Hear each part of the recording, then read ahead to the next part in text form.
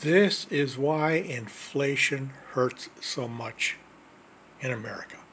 Well, this article says more than a fifth of Britons, well, let's just say Americans, struggling as grocery price inflation hits 13-year high.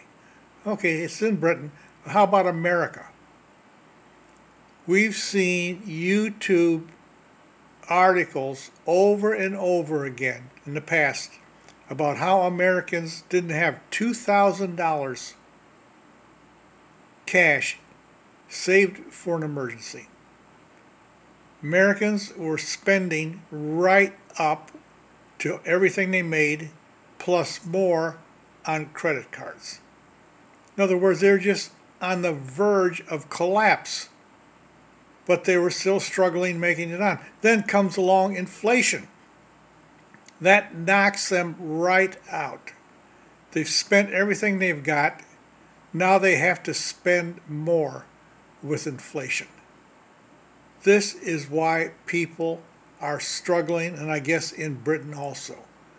They just had enough money to get by, and now inflation raised the prices everywhere.